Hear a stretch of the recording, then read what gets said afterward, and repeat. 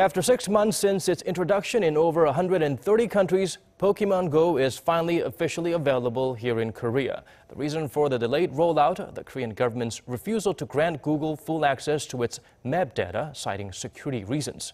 Game developer Niantic said it used data from maps publicly available to provide the service, although it declined to offer further detail.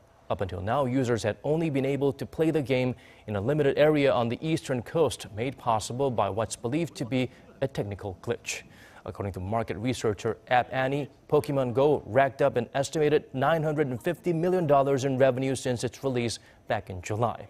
It has been downloaded roughly 500 million times. Users in Korea can get the game for free from Google Play Store or App Store, that is.